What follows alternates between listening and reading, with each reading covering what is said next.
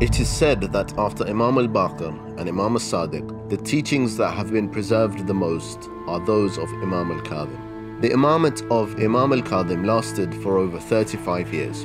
During that period, he was imprisoned on multiple occasions. Whilst historians have differed over the length of his imprisonment, most agree that the severest of these incarcerations was towards the end of his life under the orders of the Abbasid Caliph Harun al-Rashid.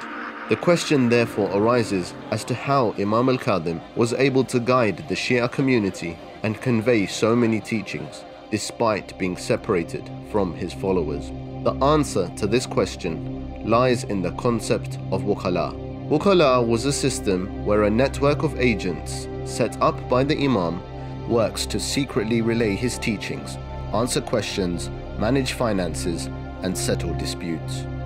It was, in essence, the means by which the community could remain in touch with the Imam and obtain the benefit of his wisdom as Allah's chosen Hujjah, despite his physical separation and amid the ongoing atmosphere of discrimination and oppression which was spread by the Abbasid Caliphate.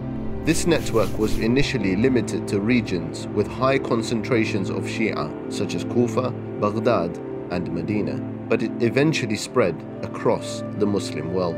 Examples of the wikala system at work include a message that Imam al Kadhim was able to deliver from prison to one of his agents named Hussein bin Mukhtar. In this message, the Imam asks him to inform Imam al-Ridha to carry out certain orders and to refrain from giving some specific items to a certain individual.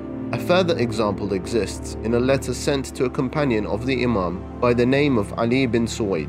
Ali wrote the letter to the Imam whilst he was imprisoned. However, due to the risks involved, the Imam had to delay his response for a number of months, waiting for the right moment to convey his message. Ali had a number of religious questions which only the Imam was able to clarify. In his letter, the Imam describes Ali as one of those whom Allah has blessed with placing the Ahlul Bayt in his path and explains the dangerous circumstances that forced the delayed response. It is easy for us in the age of the internet and social media to take for granted the instant access to information we each enjoy.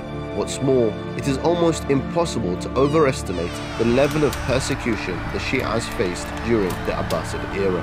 Many were killed and forced to flee, while the rest had to remain separated, cut off from their Imam. We must never forget the sacrifices made by the Imam and his closest companions during this difficult period for the Shia community. In this way, the wikala system became one of the most invaluable legacies of Imam al Kadhim. So successful it was, it would remain in place throughout the imamate until the end of the minor occultation of the 12th holy Imam.